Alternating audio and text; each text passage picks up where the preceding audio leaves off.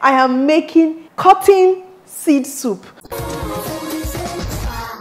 So first thing, like I said, is to boil this oruru, or the cotton wool seed.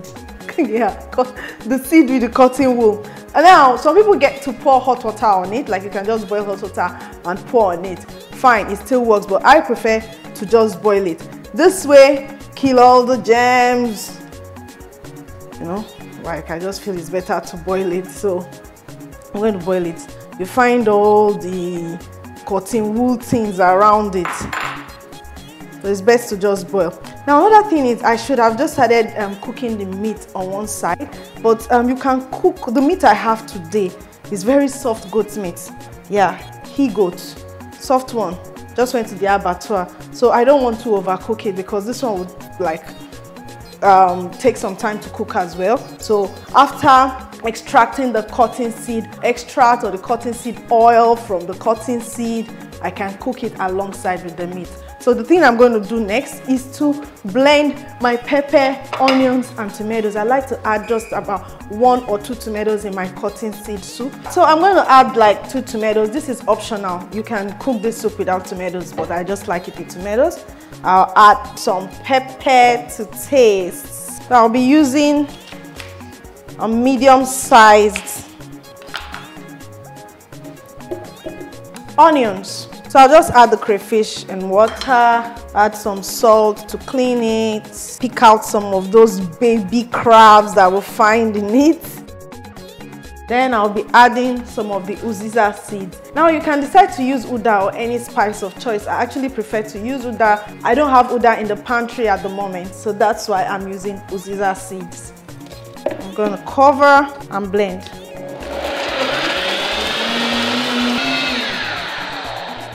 Okay, so this is ready. I'm just going to pour it out. I'll rinse my blender because that's what I'll be using for the cotton. The cotton is boiling now. I'm good to go. All the germs cannot withstand this over 100-degree boiling point, okay? So it's time for me to rinse it. I'm going to rinse it like 3 times to make sure there is no dirt before I pound it. Now, what you are actually looking out for this soup is to make sure that there is no dirt. If you bought the cotton seeds that the wool has been removed, you won't go through any of this problem. You just need to grind it or blend it and you're good to go. So, but you pass through this process if you buy the one with the thread or the wool, okay? All right, so this is boiled now and I will just go straight to my sink with a sieve and sieve it.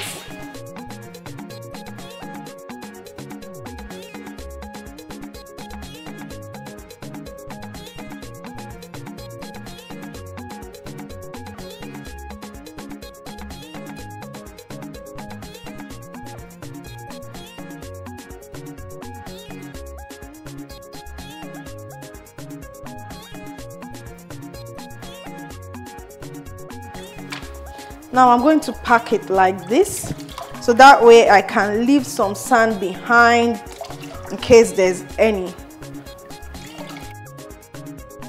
The next thing I'm going to do now is to blend it. I'm going to blend it bit by bit. Reason is these seeds, it's got wool and this wool is thread. So you need a good blender. 1, 2, you have to put it bit by bit so that the thread will not roll your blender. So, but if you do not have a blender, if you have a mortar, pound. Growing up is grinding stone, we grind.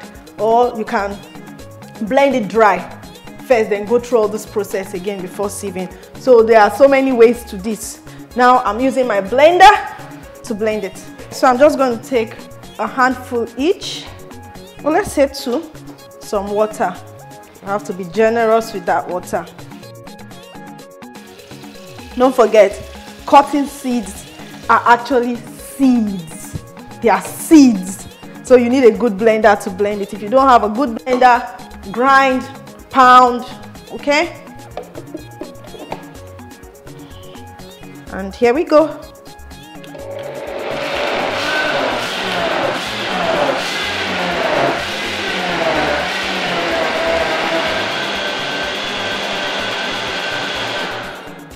Okay, so So now I'm going to pass it through a tight sieve. Now if you don't have a tight sieve, you can use a muslin cloth as well, or all those organza cloths to press the milk out. So but I'll be using the tight sieve I have, and I will sieve it like twice.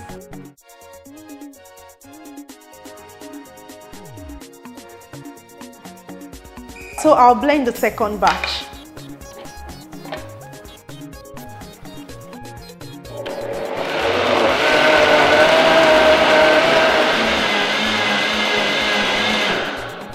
Okay, so this is ready. I'll sieve again.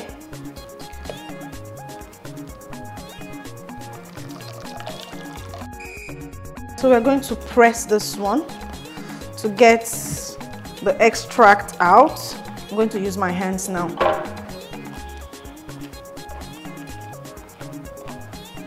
This is fine.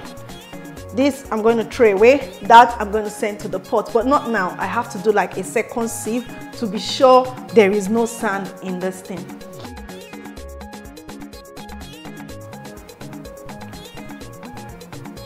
Okay, so that's our second sieve. So I'm going to take it now to the cooker, turn it on, and you remember I did not boil my meat, so I'm going to add my meat to it now, so it starts cooking immediately. But if you are using maybe beef or tougher meat, please boil and add it to your soup. And this soup is so easy that as soon as you extract the cotton extract from the seed, you can add your pepper, onions and everything to cook along with it, so it doesn't really take time. I'm just going to rinse this and add it to it. Add my stockfish to the pot and they all start cooking. Now let me tell you, this soup can foam. You can foam and fill up your cooking area. So the best thing to do is just open it and allow it cook. Okay, it will still cook. Pieces of stockfish is inside there. Time to clean this fish. So this is smoked mackerel fish. Now that I have it ready, I'll work on my shrimps. So I'm going to take a fork and use it to remove the guts, because if you leave this, sand, lots of sand in it. And if you want to leave the shell on, you just do it like this and you remove it. So if you want to leave the shell on, that's one way to remove it with your fork. This is good. So time to check the soup. All right, you can see it's foaming a bit. If I had covered it by now, as it's boiling, it will begin to spread on all this workspace, the pot, everywhere. So you just better leave it open to cook. So it's time for me to add the pomo. It's been boiling for a while. And the smoked fish. Smoked fish actually makes soup better. So it's time for me to season this soup. First, I must tell you, if you're going to cook the meat the way I cooked it today, like just drop it into the soup, please don't forget to like season your meat before you drop it. That way it cooks. Okay, but if you are boiling it first, you season while you are boiling. So this way you can just rub salt on it. So now I'm going to add some salt, a little bit of palm oil for the shine, seasoning powder. This is good. I'm going to be adding my shrimps now and the periwinkle. And this looks good. Stir on it. You see that before I added this stuff, the oil has begun to come up. So once you start seeing the oil coming up, that means your soup is ready. If you want to leave it to keep cooking till it thickens, fine, thicken it to your desire. Add the scent leaf. It looks really good. I'm going to stir on that. Soup done. I'm just going to take it to a corner to continue to cook, thicken while I make my semo. I'm using semo today. I hope you love the acha video. A lot of people sent me messages to say, how did you make acha that thick? I told you the secret. Start from cold to it's hot. Add enough flour as much as you want to cook. Okay, it doesn't have to be porridgey all the time or too soft. So people love the acha video. You can try it, but today is semo. So my semo is ready and the soup is ready too. Time to eat. Food done.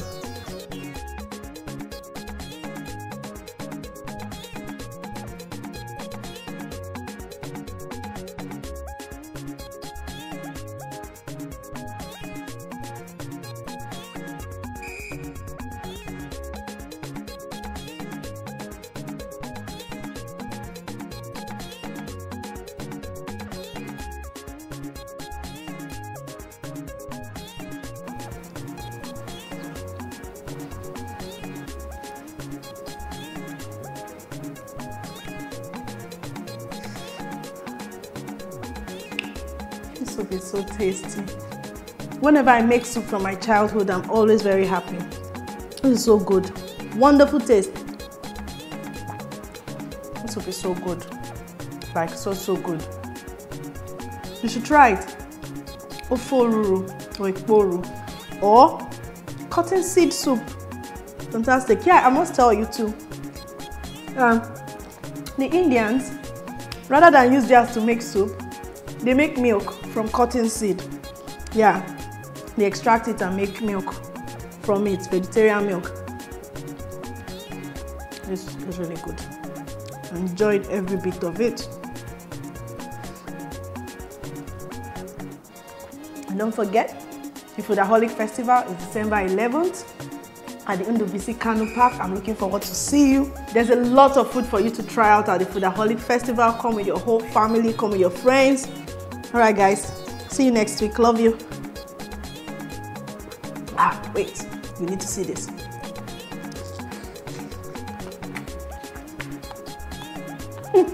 Yummy. If you like this video, please give me a thumb up, share and comment.